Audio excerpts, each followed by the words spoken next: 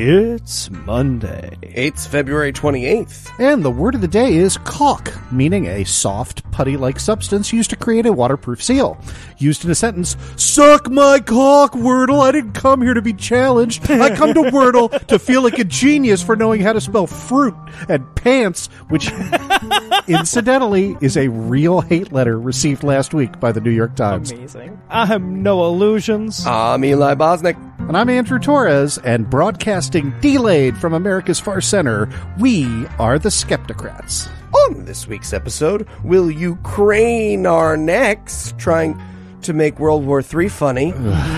We'll find out if Ketanji Brown Jackson's been boofing with Squee. And Elon Musk will feel shame? Maybe. Stay tuned. But first, the rest of the intro music.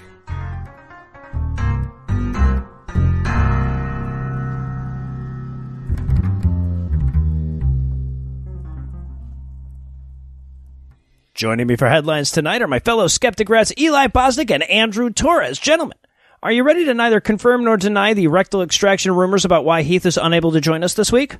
I'm the one that's supposed to be telling you guys that you can neither confirm or deny various rumors, remember? Okay. Mm-hmm. Yeah, Okay, well, now that our legal counsel says it's okay, Heath pulled off his own butthole as self-punishment for missing yesterday's Wordle. Okay, so knowing Heath, he'd be far less upset about the rectal extraction rumors than the he missed the Wordle slander, okay? Exactly. In our lead story tonight, podcasts are a terrible place to go for current events type shit. We generally write our stories on Friday or Saturday. We record them on Sunday. You hear them on Monday. So anything I can say about the current state of the Ukraine invasion will obviously be dated by the time you listen to this. Suffice to say, Vladimir Putin continues to be a 1980s action movie villain, and no eccentric billionaire with a background in robotics has yet shown up to complete the equation. Spoiler, wait for my second story.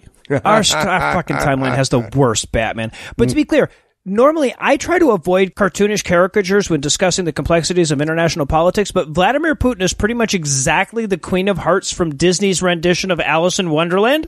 So, like, either you lean into cartoonish caricatures or you pick a non-Putin story. Yeah. I always thought it was weird that they cut that part where the Queen of Hearts poisons Alice with uranium from the movie. Polonium. I know, and also the one where she rides the horse shirtless, preferably to the tune of Never by the band. This may just be in my head. I'm sorry. You're right. I undersold him with that comparison. Jesus Christ. It's worth noting here that the invasion comes as a surprise to exactly nobody, right? Like, Putin has been amassing forces along the Ukrainian border since November, and for months, American intelligence has employed the strategy of just standing next to Putin and yelling all the shit that he's about to do right before he does it. And that's actually been kind of funny, and it may have forestalled the invasion by a bit, but on Wednesday, the long-telegraphed invasion began, and because American officials have been saying shit like, he's going to stage a fake attack on Monday, right here on the map, Putin has had to rethink his justification for the invasion quite a bit, and ultimately decided to go with, and correct me if I'm wrong, because fuck your mama. Yep. Yeah, no. Right, but the flimsiness isn't much comfort to the Ukrainians being crushed under the foot of his army, of course. Yeah, it's also been a little embarrassing to the pro-Russian stooge contingent of the Republican Party, which I like to call the Republican Party, that has been attempting to lay the groundwork for justifying this invasion for the past month and a half. Yeah. I have been informed by advisors that the only person who would believe me are the Fox News puppets that I already control. So, 3, 2, 1, World War III. Let's do it. Yeah, right. I declare a nuclear war. Of course, once a malicious foreign actor actually threatens the near century-long peace in Europe, the fractured U.S. political system was able to draw together to condemn this deadly aggression. Just kidding. Trump called it brilliant. Republicans in Congress blamed Biden for it, and Tucker Carlson defended Putin by pointing out that at least he's not calling Republicans racist and trying to get him canceled. Podcast listener, if you're one of the few mutated roach people who survives the fallout, will you write "at least he wasn't canceled" next to Tucker Carlson's charred corpse for me? I would appreciate it. I'll be dead. Do you guys remember that episode of Futurama where Fry chased the giant brains through literature before finally trapping them in the book of his own making? Like a book full of plot holes and spelling errors that resulted in the giant brains just giving up and leaving for no reason, right? Yes. Yeah. Uh-huh. If that book were written by Kyle Rittenhouse, that's the world we're trapped in. Yeah. Mm-hmm. Now, to be clear, Trump has long since put the Republican Party in a bind vis-a-vis Putin. His naked sycophancy over the last half-decade has forced damn near every elected official in the GOP to go on record about Putin not being that bad, or at least, looking the other way when Trump agreed to trade him state secrets for fucking garbage pail kids straight up at some point. Now, but bear with me, Noah. What if it had been NFTs of garbage pail kids? But the pro-Putin imperative was kicked up a notch when Trump's immediate reaction to the invasion was to go on a podcast, call the invasion genius, wonderful, and very savvy, and then characterize Putin as a peacekeeper and dubbing his army, quote, the strongest peace force. Adding, I'm not fucking kidding, quote, we could use that on our southern border, end quote. Oh, good. Yeah, so faced with the most popular figure in their party pining for an invading Russian army on our southern fucking border, Trump loyalists in the party were lining up to make a fidget spinner out of Reagan's corpse. Yeah, I mean, to be fair, so am I, in that I want to put my fingers inside it and I want it banned from classrooms. Now, to be fair, I should point out that some Republicans actually did manage to condemn the invasion without blaming it on Biden. Maybe even most of them. I don't know. That's the kind of thing these assholes get credit for at this point. Right, but there are also plenty of jackasses like Elise Stefanik, the third-ranking Republican in the House and the person that took over as the chair of the House Republican Conference when Liz Cheney had the temerity to oppose dictatorial overthrow of democracy. She spent way more of her statement on the invasion condemning Biden than Putin. Right? Steve Bannon praised Putin for being anti-woke and not flying pride flags. Charlie Kirk blamed Biden's energy policies and literally asked, quote, unironically, quote, could it be that Greta Thunberg and Leonardo DiCaprio actually might be to blame for what Vladimir Putin is doing? Yeah, Vladimir Putin would totally be the kind of person who didn't like to look up. I get it. That's true. That's probably true. But, of course, nobody lined up to take a bigger mouthful of Putin's pudding than Fox News' #1 rated host and guy whose physical appearance isn't worth commenting on ever again, since nobody will ever do better than Heath's perpetually confused soda jerk line. Yep. Tucker Carlson. On the eve of the invasion, he did a whole monologue about how Putin's not so bad. He then went on to expound on a surprisingly exhaustive list of bad things that Putin hasn't done. Which included such diverse inactions as not shipping middle-class jobs in his hometown to Russia, not manufacturing a worldwide pandemic that wrecked his business and kept him indoors, not teaching Tucker's children critical race theory, and not trying to snuff out Christianity. Now, he did try to backpedal a bit from this when less than 24 hours after that flagrant endorsement, Putin declared pseudo-war on Ukraine and started indiscriminately bombing people. But he also condemned the violence at the January 6th insurrection once upon a time. So who the fuck knows how long any of that's going to last? Did anyone else have a moment of, like, genuine relief when you saw that speech? Because I did. I was like, oh, he's a Russian spy. Fun. It was like a twist in a bad movie, except I live it. But just to rain on your parade, Eli, since one of our two major political parties is now the National Gaslighting Party, I expect that in about 2 months from now, we'll all hear on the floor of the Senate stories about how these were patriotic Russian tourists and any actual violence in the now occupied Kyiv would be due to false flags by Antifa and Black Lives Matter. Yep. Yeah. And, of course, much like the Ukrainians looking to America for aid and seeing Republicans, you might also be in need of better help. So we're going to pause for a word from this week's first sponsor. Self-care. Hey, Eli, what you doing? Oh, you didn't hear my little pre-sketch dialogue? I'm doing self-care. With a bubble bath? That's right. Letting all my stresses melt away in this here bubble bath. I mean, don't get me wrong, bubble baths seem nice, but weren't you telling me the other day you were really struggling with your mental health? I sure am, but that's why I'm having this bubble bath. So self-care. Self-care. Yeah, no, I heard that. But, just like going to a doctor is an important part of taking care of your body, talking to a licensed professional therapist is an important part of taking care of your brain. I don't know, Noah. I bought these bath bombs online, and therapy seems like a whole thing. Well, why don't you just try BetterHelp? What's BetterHelp? BetterHelp is online therapy that offers video, phone, and even live chat sessions with your therapist, so you don't have to see anybody on camera if you don't want to. So I could do therapy in a bubble bath? I mean, I guess so. It probably shouldn't advertise that, though.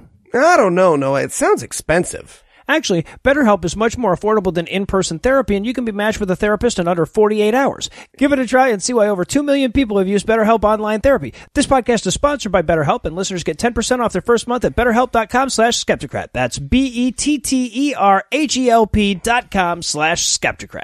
All right, Noah, thanks. Well, I'm staying in. I was going to ask why you were in the bath, too. I mean, you could take care of yourself and others at the same time, Noah. Yeah, Noah, jeez.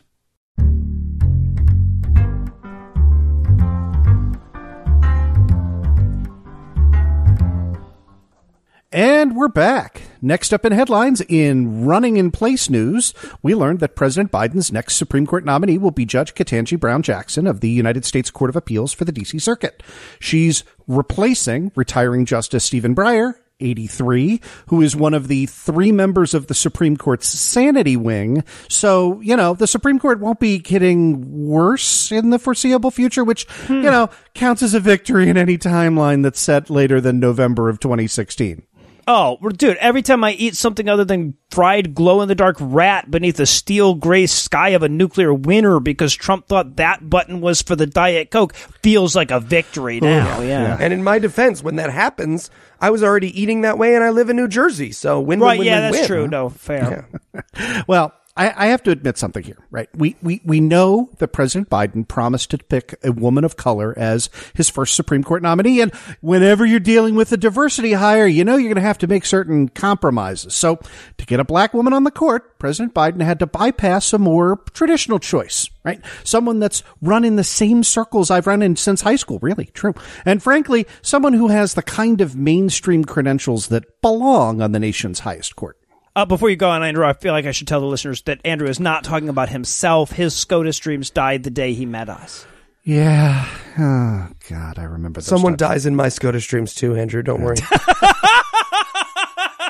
All right. Well, as if to prove Noah's point. No, look, this person is not me. It's someone I actually saw in person way back when I was a sophomore in high school. I was attending nationals for speech and debate, and this person won all of nationals. So winning nationals almost always gets you into whatever college you want. They picked Harvard. They graduated at the top of their class. They started Harvard Law School the year before I did. Same as, my buddy Ted Cruz. While at Harvard Law, they were, of course, on the law review. They graduated with honors. They racked up 3 different federal clerkships, including one on the Supreme Court before going into private practice. Okay, look, I'm obviously going to stop because these are obviously Ketanji Brown Jackson's qualifications.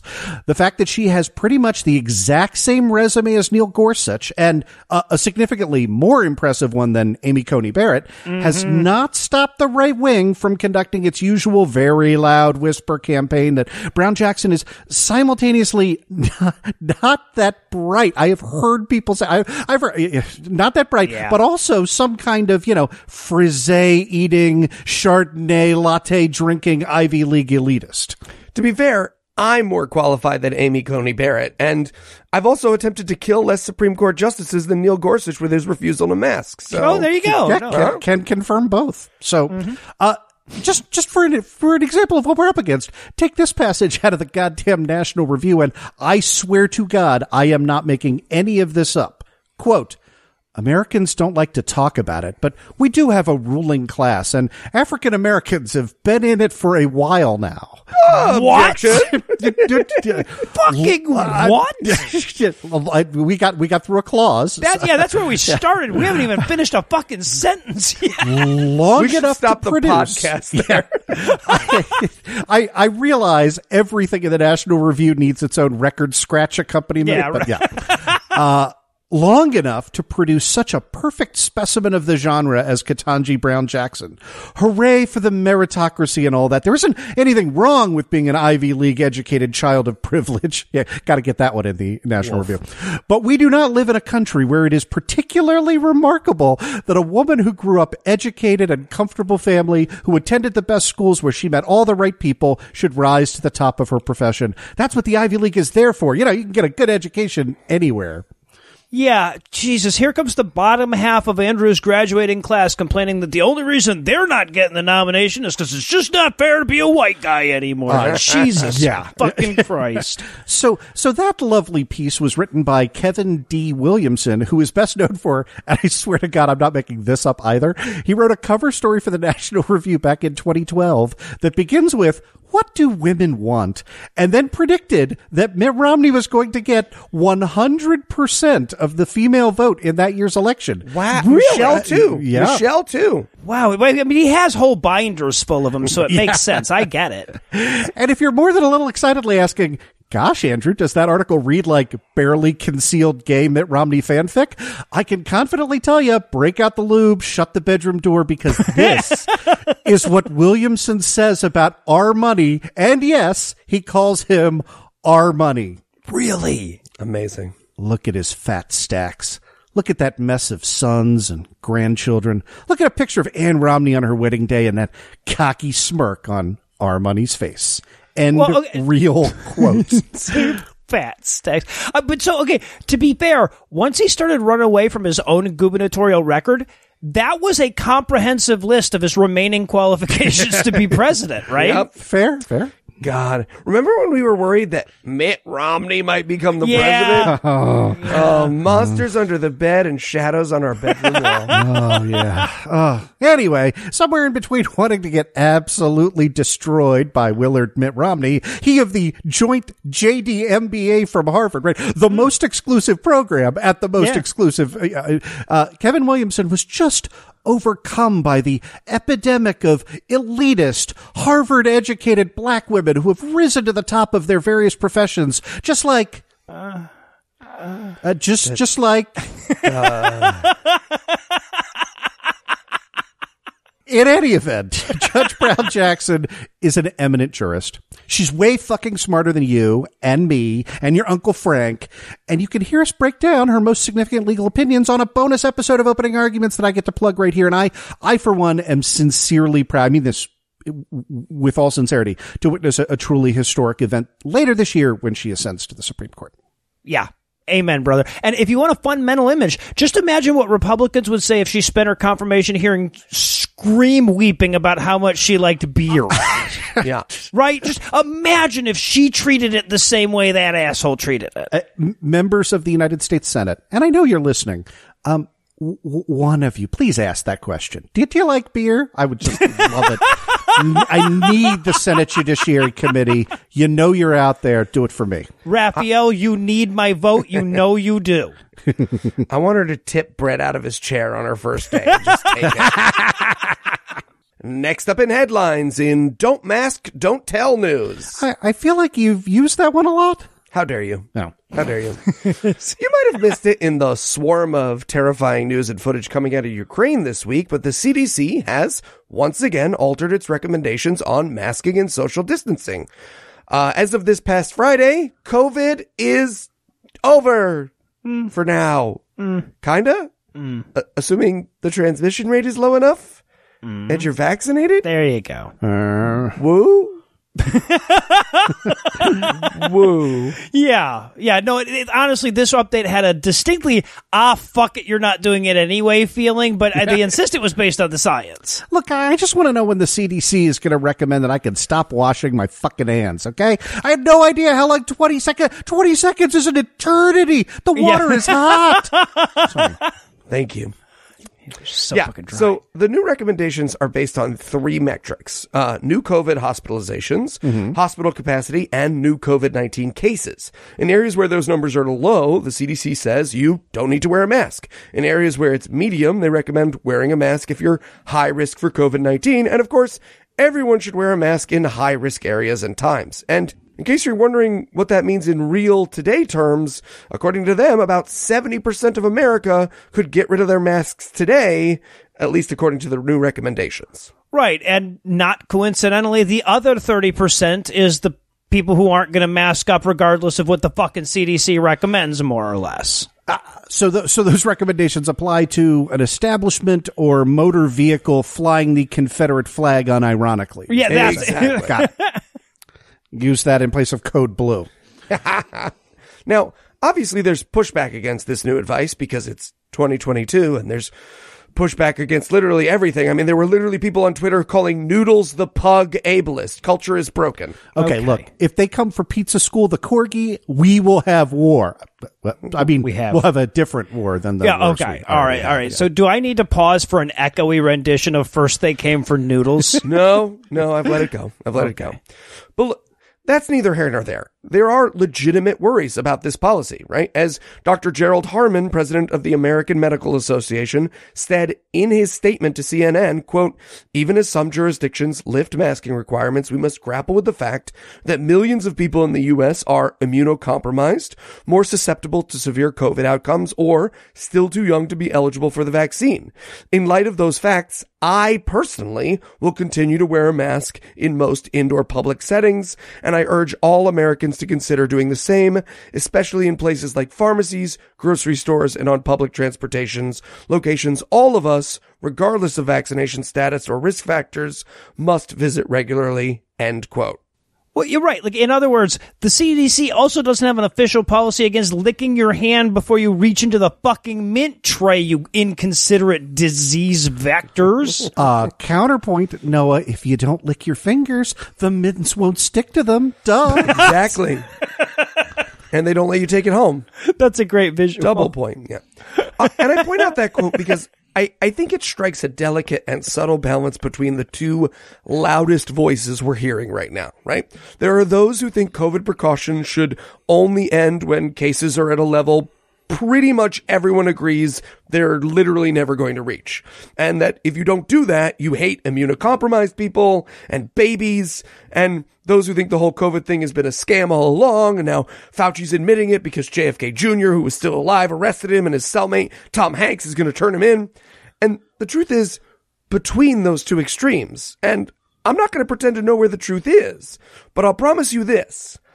Anyone who tells you they know better than scientific consensus is either a brilliant scientist or wrong. Yep. There is no in between. And on that note, speaking of our oncoming disaster, let's toss to the people who can help you out with that kind of stuff. Policy Genius. Hey, podcast listener. I'm Eli Bosnick. When you live a life like I do, it helps to have an Andrew Torrez in your life. Eli, Tony just called again. Did you send the IRS a note that says no thank you instead of your taxes this year? No thank you, please.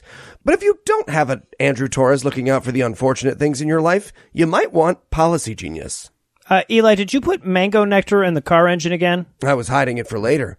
Policy Genius is your one-stop shop to find and buy insurance you need. Click the link in the description or head to policygenius.com and answer a few questions. Policy Genius will show you price estimates for policies that fit your search and help you understand your options. The Policy Genius team can look for ways to save you more money. And if they find a better rate than what you're paying now, they'll switch you over for free. Customers who bundled their home and auto policies with Policy Genius saved an average of $1,250 per year over what they were paying. Yeah, that reminds me. We still need to pay that fine from the FCC for what you called into the local radio station. Okay, in my defense, she should have been way more specific about what kind of requests she was looking for. And best of all, the Policy Genius team works for you, not insurance companies. You can trust them to offer unbiased help and advocate for you at every step until you're covered. Head to policygenius.com to get your free home and auto insurance quotes and see how much you could save. Oh, speaking of save, the pizza guy is still trapped under the car. Oh, yeah, let's go get him out. You think he'll sign an NDA? No, I don't think so. I don't think he'll do that either. Yeah.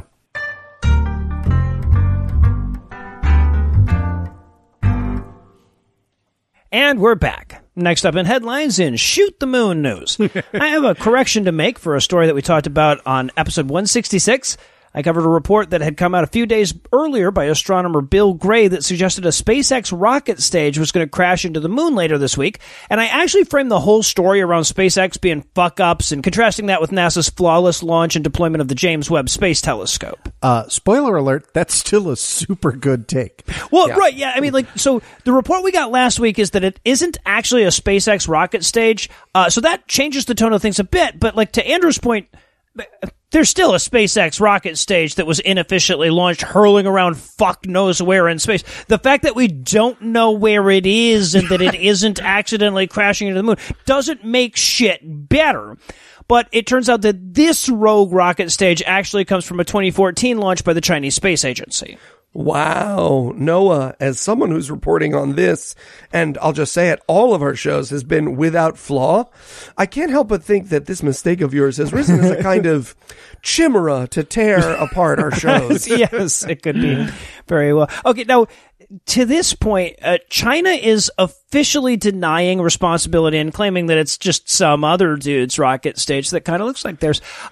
But there's a non-zero chance China will someday officially deny being China. So I'm not sure how much stock we can put in that. Like, I'm hesitant to say they're wrong because, like, 2 episodes back, I was pretty confident it was Elon Musk's leftovers. But the astronomer who originally misidentified it put out a detailed blog post about why he got it wrong, and then a group of students from the University of Arizona did a spectral analysis that revealed the material makeup of the object, and apparently Chinese rocket stage was the best fit for the results.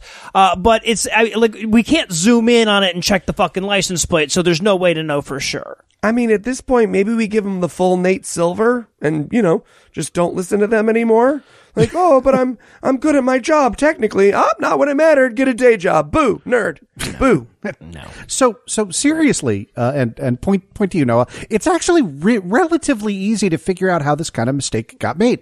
For the better part of a decade, Chinese public and private firms have been actively copying SpaceX's designs to try and close the gap between their space program and ours, right? So the Chinese Long March 2C rocket, for example, is virtually identical in design to SpaceX's Falcon 9. Right. Yeah, makes this kind of detective work almost impossible. Now, it's worth noting that China has a notoriously lackadaisical attitude towards their space detritus. I mean, so does every country with the capacity to launch shit into space, but China's like a notorious cosmic litter bug, even by that standard, and has been for a while. You'll recall back in November when they deorbited a 23-ton Long March 5B rocket stage with the fingers crossed method and avoided killing people because there just didn't happen to be any people there where it crashed. And of course, there was also that time back in 2007 when the ISS literally had to make evasive maneuvers to avoid the space debris that China created by blowing up a satellite with a missile to see what that would look like. Yep.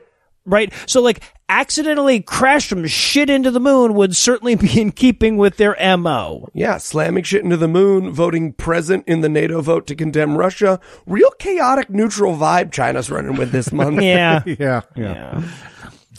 And in, sure, he's a giant douchebag, but at least Elon Musk can occasionally be shamed on Twitter news. That thing I just said.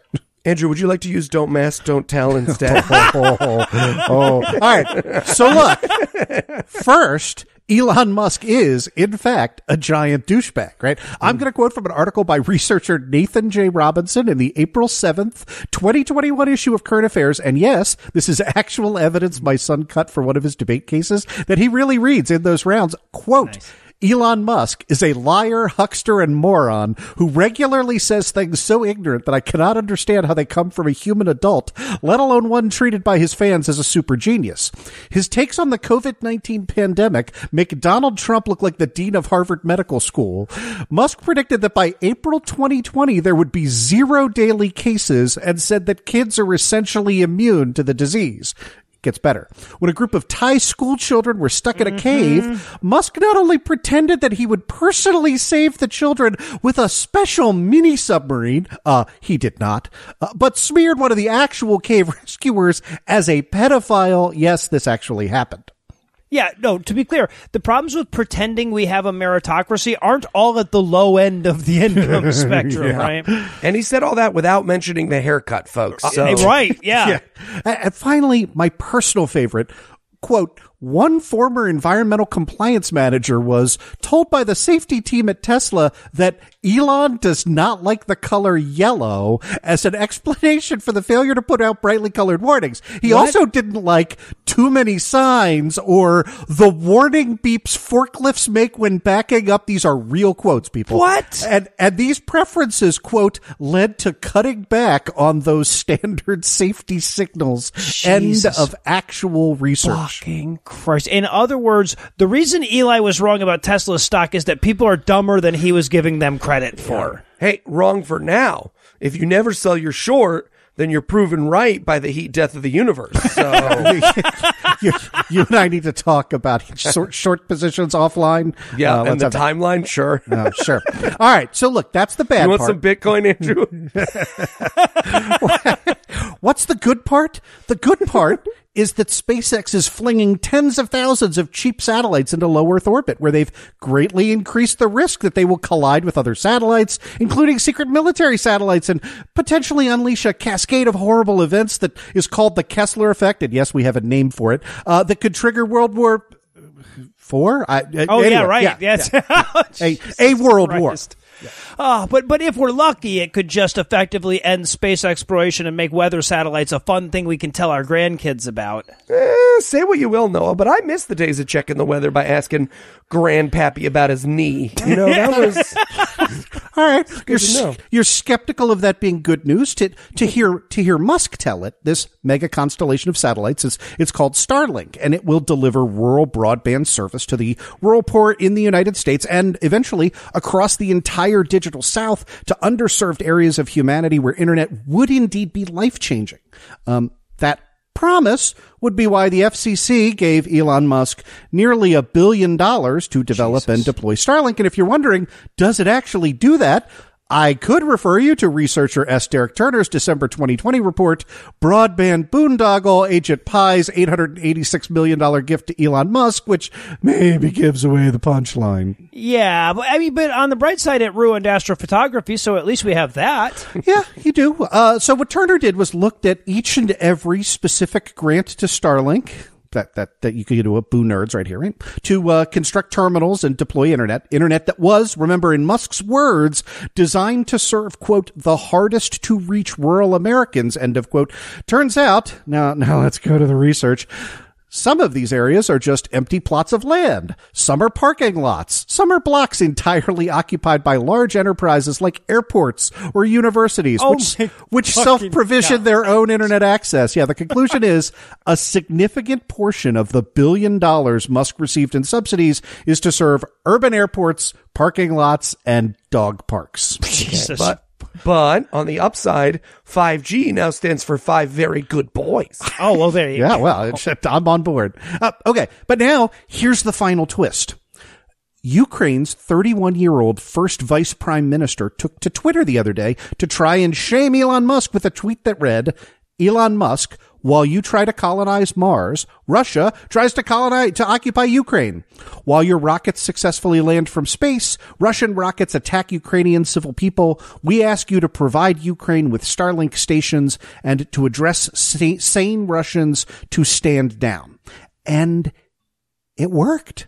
Within hours, Musk activated Starlink in Ukraine and replied via Twitter that more terminals are en route. And that's a great thing.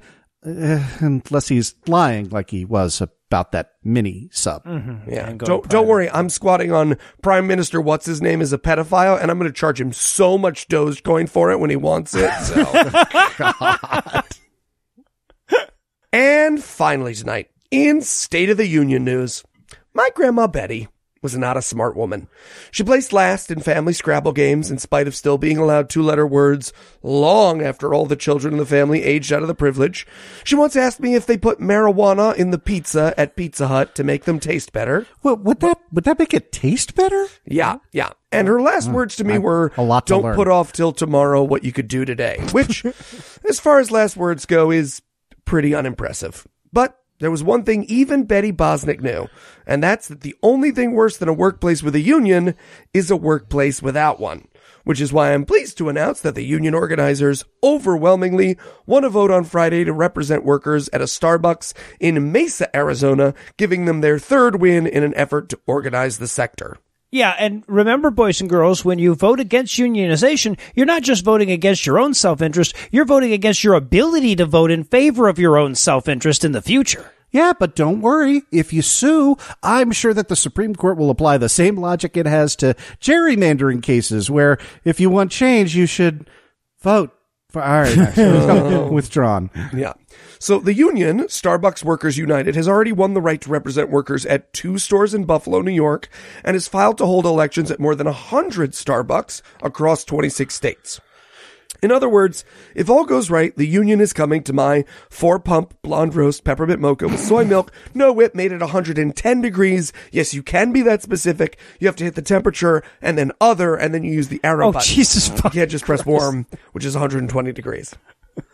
And the only thing more delicious than that is the tears of anti-union assholes who are mad about it.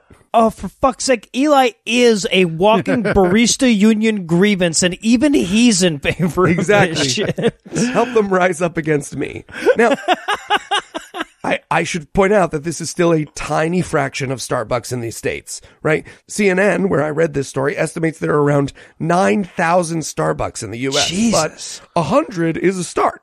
And it's already seeing effects. So Starbucks preemptively said it would raise wages to $15 an hour for baristas, with most hourly employees earning an average of nearly $17 an hour by the summer. And make no mistake, they're doing that preemptively because when the union asks if they say no, the answer is a strike. Right. Yes, this is a union victory. And let me say in advance that if and when Starbucks decides to sacrifice these locations on the altar of capitalism, it does not then follow that the union got them shut down. Mm-hmm. Yeah, no, this is the Amazon playbook too, right? So step 1 is get threatened by unions. Step 2 is drastically raise your pay rates. Step 3 is argue that the employees don't need a union because they've already gotten a pay rise. Mm-hmm, and then step 4, fund gaslighting politicians and argue in public that, the unions don't really do anything because all of our employees are already getting paid.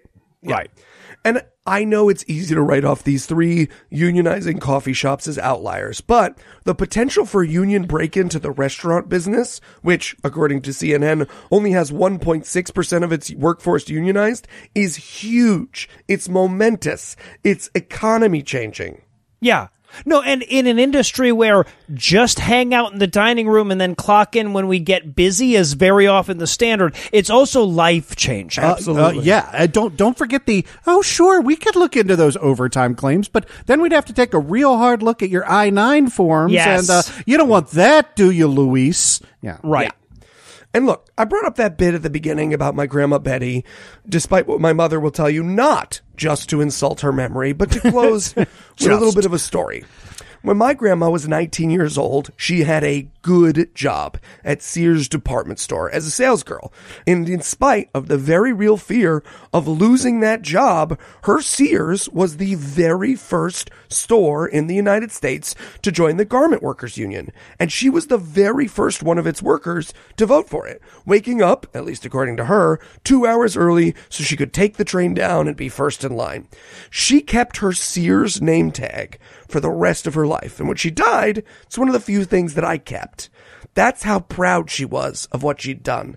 And look, I don't know shit about Dick.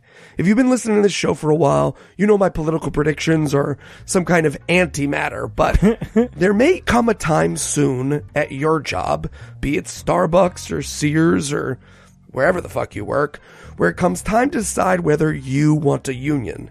And when that time comes, I hope you're as smart as my grandma Betty. And on that note, we're going to close it out. Thanks to Eli Bosnick, thanks to Andrew Torrez, and thanks to all the listeners who liked us on Facebook, followed us on Twitter, and sent us feedback on the other various internets. Please keep doing that. Please keep listening, and please keep telling your friends. And if you find the naive stupidity of our giving away a free show business model to be oddly charming, please feel free to send us gifts of money at our donation page at patreon.com/Skepticrat. Just like all the people that Heath is going to thank by name on the next episode. Yes, I could do it, but we all agree I think that Heath love is worth the wait. And whether or not you're feeling financially benevolent like those fine people, if you enjoyed our brand of whimsy and you'd like to hear more dick jokes free of charge, check out our brother and sister sister shows The Scathing Atheist, God Awful Movies, D&D Minus, and Citation Needed, available on Apple Music, Stitcher, and all of the other podcast apps. Or the deep web, apparently.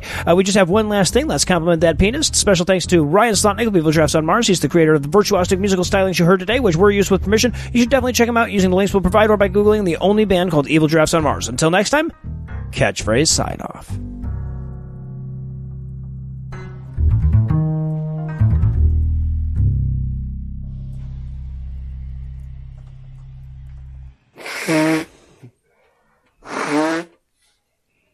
That sounded like Roger fucking Rabbit. I'm sorry. The preceding podcast was a production of Puzzle and a Thunderstorm, LLC. Copyright 2022. All rights reserved.